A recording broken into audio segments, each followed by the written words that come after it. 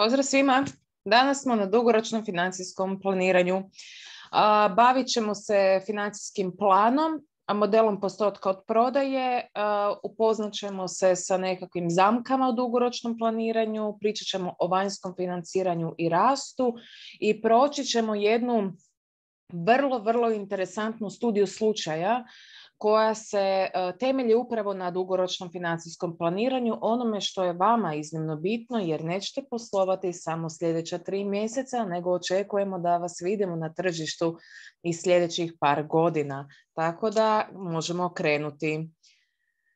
Financijsko planiranje je u pravilu horizontalno promatranje svih budućih novčanih tijekova koje će poduzeće imati. Naravno da ovdje sam sad stavila isto namjerno da se radi o nekakvim alternativama za potrebe uprave. Za sada ste možda uprava vi, možda ćete za godinu dana biti uprava vi i još netko, možda za nekoliko godina ćete biti vi samo vlasnik, a uprava će biti netko koga ćete angažirati. Dakle, kada radimo planiranje, najčešće radimo različite scenarije. Radimo optimističan, očekivani i pesimističan scenarij i to je jako bitno kako biste se upravo kroz to financijsko planiranje i to dugoročno mogli pripremiti na nekakve zamke poslovanja koje vas očekuju. Da biste bili spremni, morate imati jako dobar financijski plan. Naravno da financijski plan nije nešto što je zapisano u kamenu, uklesano, nešto što se mora dogoditi, već je samo nešto što će vas voditi kroz nadolazeće periode.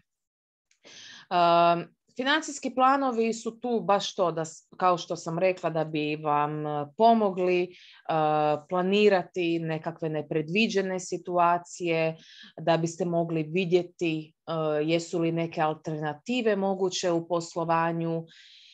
I tu su jednako tako da vas prisiljavaju na dosljednost. Jer danas imamo na tržištu, pogotovo start-upova, jako velikih problema sa nedosljednošću.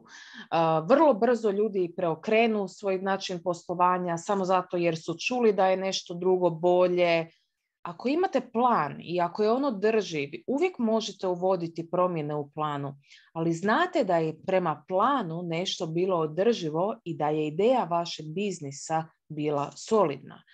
Naravno, u tim financijskim planovima vidjet ćete i vidjet ćemo kasnije, vidjet ćete na case stadiju, na koji način se identificiraju veze između prihoda od prodaje, troškova, različitih kapitalnih investicija, financiranja i sl. Proći ćemo i kroz analizu utjecaja poslovnih planova, s time da najvažniji dio našeg predavanja danas, nakon što prođemo ovaj teorijski uvod, biti će upravo ta studija slučaja koju također ćete imati i u formi Microsoft Excel dokumenta, kako biste mogli sami kliknuti na ćelije i vidjeti na koji način su povezivane. Svako financijsko planiranje uvijek obuhvaća sličan proces. Dakle, uvijek polazimo od analize, investicije i nekakvih financijskih izvora, radimo projekcije budućih zarada koje su u pravilu posljedice današnjih odluka. Odlučujemo o alternativama i mjerimo učinkovitost. Dakle, mjerimo onu učinkovitost koja je ostvarena naspram onih ciljeva koji su postavljeni u tom financijskom planu. Svaki financijski plan, ovo govorimo generalno, dakle bilo dugoročno ili kratkoročno, iako nam je tema danas kratkoročno, sljedeći puta radimo, danas je tema dugoročno, sljedeći puta radimo kratkoročno. Dakle, svaki financijski plan treba sadržavati ulazne varijable, model planiranja i naravno izlazne stavke. Ulazne stavke, ulazne varijable su sva financijska tekuća, vaša financijska izvješća, dakle bilanca, račun dobiti i gubitka i izvještaj o novčanom tijeku. Model planiranja su forecasti, odnosno planovi za buduće periode. Izlazna stavka biti će kompletna projekcija pro forma financijskih izvještaja. Dakle, bilance, računa dobiti i gubitka i izvještaja o novčanom tijeku. Ovdje sam napisala izvori i upotrebe sredstava, ali to je izvještaj o novčanom tijeku. Volim uvoditi novu terminologiju kako biste proširili svoj pogled na financije koje vas čekaju u vašim kreativnim industrijama. Kada govorimo o modelima financijskog planiranja, jednako kao što ste vi kreativni, tako i ovi modeli mogu biti iznimno kreativni. U modelu financijskog planiranja uvijek ćete tražiti jednu jako važnu stavku, a to će biti potencijalno zaduživanje ili potencijalne potrebe za kapitalom ili ti, po naški rečeno, koliko mi fali para. Dakle, prvi model s kojim se susrećemo je model postotka od prodaje. I to je najčešći model koji se koristi. On pretpostavlja da sve što se događa u vašem poduzeću, tom malom, mikromalom ili srednjem ili možda jednog dana velikom poduzeću, pretpostavlja da se sve mijenja kako se mijenja prodaja. I to je zaista tako. Jer vi, ukoliko ćete imati veće zahtjeve za prodajom, odnosno veće prihode od prodaje, to znači da ćete morati više zaliha imati. To znači da ćete više generirati potraživanje od kupaca. To znači da će vam obveze prema dobavljačima biti veće. To znači da ćete u konačnici morati dosta toga investirati još u neku imovinu. Možda ćete trebati kupiti još 1 ili 2 stroja. Da, više ćete zarađivati, ali više ćete i potrošiti. I tako će rasti vaše poduzeće. Model postotka od prodaje vam u terminima prihoda od prodaje daje informaciju upravo o ovim stavkama o kojima sam sada pričala. Koliko ćemo čega trebati dodatno staviti u poduzeće kako bismo održali te prihode od prodaje. Jer sjetite se kako račun dobiti i gubitka izgleda. Temeljem prihoda od prodaje poduzeće će platiti troškove silne, dakle i operativne, fiksne, varijabilne troškove, amortizaciju, trošak kamata, poreze i na kraju ostvariti neto dobit. Neto dobit koja će nam biti potrebna da raspodijelimo hoćemo li nešto zadržati ili vratiti vlasnicima. Ukoliko ćemo zadržati, odnosno reinvestirati neto dobit, to znači da ćemo u nekakvom nadolazećem periodu investirati u poduzeće. Okay? Dakle, kupiti imovinu, kupiti nešto da rastu opet prihodi od prodaje. I to je sve vezano i to vam je kao jedna snježna kugla koju kada zakotrljate, ona jednostavno samo raste i raste dok ne naiđe na nekakvu prepreku. Ali zato nam je dobro imati financijski plan. Ono što je najčešći problem financijskom planiranja je da puno ljudi ignorira realnost. Ignoriraju amortizaciju, ignoriraju plaćanje poreza, stavljaju sve u kontekst samo brojeva, iako tu treba biti iznimno kreativan. Dakle, moj posao u ovom trenutku i vaš posao su slični. Vi ste kreativni u svojem sektoru, a ja da bih napravila dobar financijski plan itekako moram biti kreativna, jer moram razmišljati o svemu što se može dogoditi i napraviti jedan art. I upravo to financijsko planiranje je mnogo, mnogo više od samo brojeva i formula i funkcija. Financijsko planiranje je više art nego što je to matematika. Kada govorimo o vanjskom, općenito o planiranju, financijskom planiranju, vanjsko financiranje je nešto na što ćete naići u svojim planovima. Naime, vrlo često nećete imati u poduzeću dovoljno novca da biste mogli održati razine prihoda, da biste mogli održati razinu proizvodnje. Možda ćete se morati zadužiti za određen dio ne znam, novca kreditom, primjerice kod banke, da biste mogli kupiti novi stroj jer vam je došla prilika ili će doći prilika za godinu, dvije da proširite svoje poslovanje na drugi grad. U tom trenutku tražite vanjska sredstva ukoliko nemate dovoljno vlastitih sredstava i temeljem njih bilježite rast. Naravno, postoji sustav koji može izračunati točno koliko biste vi kao poduzeće mogli rasti uz potrebe vanjskog, bez potreba vanjskog financiranja. To se zove interna stopa rasta. To je stopa koja vam govori o tome koliko intrinzično vaše poduzeće raste, samo temeljem onoga što zarađuje i što reinvestira, bez novca koji dolazi izvana. To se zove interna stopa rasta. Ukoliko će vaše poduzeće trebati dio novca iz zaduženja, dakle, otići u banku, dignuti kredit koji bi investiralo, odnosno novac koji bi investirao u poduzeće, kako bi poduzeće više prihoda generiralo i time više zarade u konačnici, to se zove održiva stopa rasta.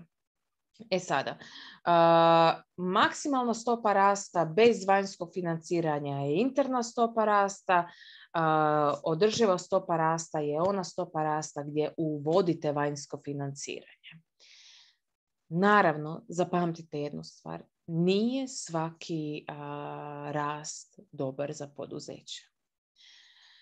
Postoje situacije gdje ste planirali jako lijep rast u poduzeću, ali ste shvatili da taj rast poduzeća, dakle rast prihoda, kad kažem rast, mislim na rast prihoda i općenito razvoj poduzeća, gdje ste vidjeli da rast toliko iscrpljuje poduzeće, ali od toga da su ljudi iscrpljeni, da se strojevi počinju kvariti, takvim poduzećima koja su temeljena, čiji je rast zapravo temeljen na pretjeranoj konzumaciji, i to baš konzumaciji zovemo u financijama, konzumaciji resursa poduzeća, u tom trenutku to je poduzeće koje bi se vrlo brzo moglo naći u problemima.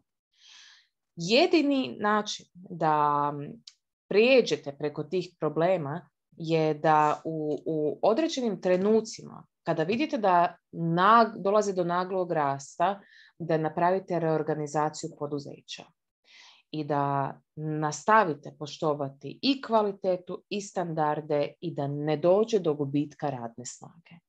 To su danas jako veliki problemi, iako ljudi danas, iako ne bilježe rast u poduzeću, pokušavaju ga umjetno kreirati. O čemu se tu radi? I takav rast isto nije vrijedan za poduzeće. Danas, primjerice u restoranu, želite ostvariti veće prihode od prodaje ručkova i večera, ali u tom istom trenutku počnete uzimati manje kvalitetnu robu, ne plaćate dovoljno svoje zaposlenike i onda gubite na standardu i radnu snagu. Dakle, nije svaki rast dobar za poduzeće. Sada napravit ćemo vrlo kratku pauzu, jer ćemo napraviti studiju slučaja o dugoročnom financijskom planu, gdje ćemo kroz model objasniti sve stavke koje se odnose na dugoročno financijsko planiranje, gdje ćemo napraviti projekciju budućnosti za bilancu i račun dobiti i gubitka. Vidjet ćemo da oni proporcionalno rastu temeljem prihoda od prodaje i najjednostavnije napraviti takve projekcije. Postotak prihoda od prodaje biti će konstantan u budućem periodu i napravit ćemo projekcije koje će biti opet u postotku očekivanih prihoda od prodaje. Pogledajte zadatak, skinite Excelicu i onda ćete paralelno sa mnom ići ćeliju po ćeliju koju ću vam objašnjavati.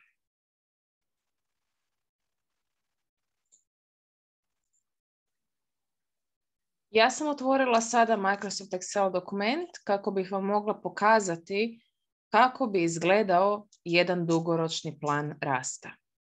Ovaj zadatak je u pravilu case koji se nalazi u prezentaciji, ali Excel dokument vam daje detaljno rješenje. Svaki puta kada ćete kliknuti na pojedinu ćeliju, vidjet ćete na što se ta ćelija odnosi. U pravilu ovdje su preneseni podaci, bilance i računa dobiti i gubitka za poduzeće koje je temelj našeg case studija i pretpostavke koje su dane na stranici PowerPoint prezentacije su one kojima ćemo se, podaci su temelj za daljnje planiranje.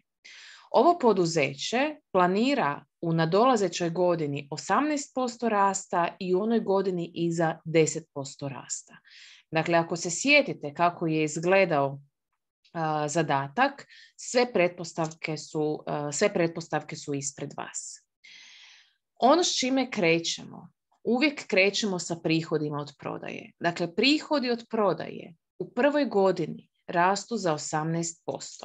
Dakle, ovaj broj ovdje, ja ne mogu ga sada označiti, ovaj broj ovdje, samo sekundu, tinta, idemo na tintu, nećemo na tintu. Ovaj broj ovdje prikazuje vam koliko poduzeće u pojedinom case-u raste. Dakle, prvi case gdje poduzeće raste je 18%, što znači da u primjerice 22. godini poduzeće će rasti 18% na 74.000 eura i u 2023. još dodatno 10% na 88.000 eura. Administrativni troškovi rastu sukladno sa prihodima od prodaje. Dakle, rastu koliko raste i prodaja. Jednako, dakle, po 18 i po 10%. I to je to što možete projecirati da će rasti. Ja cijelo vrijeme gledam tu dolje u vašu Excelicu, pa nisam u kameri da znam točno koje brojeve vam govorim. EBITDA je matematički izračun. Dakle, prihodi od prodaje minus administrativni troškovi daju vam EBITDA. Amortizacija je također matematički izračun. Rekli smo da amortizacija se nadovezuje na dugotrajnu imovinu, a dugotrajna imovina nam se nalazi ovdje gore u redu 8, dakle prethodna dugotrajna imovina iz na primjer 21. godine. Pogledate koliki udjel je bio u amortizaciji za prethodni plan, za prethodni račun dobiti gubitka. Evidentno se radi o 7, samo da provjerimo to. Okay. Dakle, 7,3% od prihoda od prodaje. Dakle, amortizaciju namjestimo da nam odgovara temeljem amortiziranog perioda dugotrajne imovine koja se nalazi u bilanci. Kad od EBITDA oduzmemo amortizaciju, dobijemo dobit prije kamata i poreza. Kamate ostaju nepromijenjene, zato jer je rečeno u zadatku da se rast kamatnih stopa nije odvijao, odnosno da dugoročno dug ostaje isti, pa i kamate ostaju nepromijenjene. Dobit prije poreza je EBIT umanjen za kamatu i dobivamo dobit prije poreza na koji obračunavamo 35% poreza i u konačnici dobivamo neto dobit. Dakle, neto dobit je dobit prije poreza umanjeno za plaćane poreze. I tako za obje godine. Tu dobit prije poreza u pravilu smještavamo u naš vlasnički kapital. Jer vlasnički kapital raste temeljem zadržane dobiti. Ukoliko se sjetite rasporeda neto dobit se dijeli na isplatu vlasnicima i zadržanu dobit. Ukoliko ništa ne isplaćujemo vlasnicima, cijelu neto dobit reinvestiramo u poduzeće. Ako odemo gore u bilancu i pokušavamo napraviti projekcije bilance, odnosno pro forma bilancu, gotovina i utržive vrijednosnice rastu temeljem prihoda od prodaje. Potraživanja od kupaca jednako tako rastu, zalihe jednako tako rastu jer su temelj za naše poslovanje. I ukupna tekuća imovina je zbrojna kategorija. Sljedeće imamo zgradu, postrojenja i opremu. U zadatku je rečeno da ćemo kontinuirano reinvestirati u zgradu, postrojenja i opremu. Dakle, pogledajte pretpostavke u zadatku i pogledajte koliko reinvestiramo svake godine. Ukupna imovina je zbrojna kategorija ukupne tekuće imovine, zgrada, postrojenja i opreme. I sada idemo na obveze i vlasnički kapital. Obveze prema dobavljačima rastu temeljem prihoda od prodaje. Dug ostaje nepromijenjen. Jednako tako njegova kamatna stopa je nepromijenjena i kamata koja se plaća iz računa dobiti gubitka ostaje nepromijenjena. Ukupne obveze su obveze prema dobavljačima i dug. Vlasnički kapital je rastao temeljem zadržane dobiti. Dakle, kumulativna je stavka. Iako iz ovog dijela vidimo da jedan dio je, kad je manji bio rast, da je manje i reinvestirano. Ukupne obveze i vlasnički kapital su sumativna kategorija. Ono što možete vidjeti ovdje sada, da ukupna imovina i ukupne obveze nisu jednake. Što znači da postoji disbalans u bilanci. Ukoliko dođe do disbalansa u bilanci, odnosno ispada da je imovina veća od obveza i vlasničkog kapitala, znači će dvije stvari. Ili ćete uvesti nove investitore u poduzeće koji će dodatan kapital, svjež kapital staviti u poduzeće, ili ćete se dodatno zadužiti. Dakle, to vi odlučujete. To ja ne mogu odlučiti za vas. Ali ovdje za ovaj case možemo samo reći da je potrebno vanjsko financiranje. A kakvo će ono biti? To će isključivo ovisiti o upravi poduzeća. Dakle, u upravi poduzeća i sada vidimo ovdje da imamo u pravilu pro forma financijske izvještaje. Pokušajte sami ovaj case riješiti. Ovdje su vam dana sva detaljna rješenja sa razradom i zajedno sa dodatnim komentarima. Ukoliko ćete imati problema oko ovog case-a, javite mi se. Vratili smo se na našu prezentaciju. Pokušajte još jednom sami kroz ovaj case proći. Ovo je jedan vrlo jednostavan case, ali vam jednako tako daje ogromne mogućnosti modeliranja. Kad kažem modeliranja, nije to nešto super napredno. To je način na koji ćete pojedine stavke odlučiti financirati. Što mislite da bi se moglo dogoditi? Mislite li da biste sa porastom prihoda morali investirati u imovinu? Vjerojatno da. Tako da ovo je jedan dobar primjer.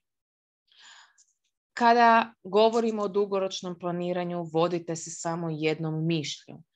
Prvo, da je to vaš plan i da vi utječete na sve stavke unutar vašeg plana. Ako vi ne znate gdje bi se vaše poduzeće moglo kretati u budućnosti, ko će znati? Pozdrav!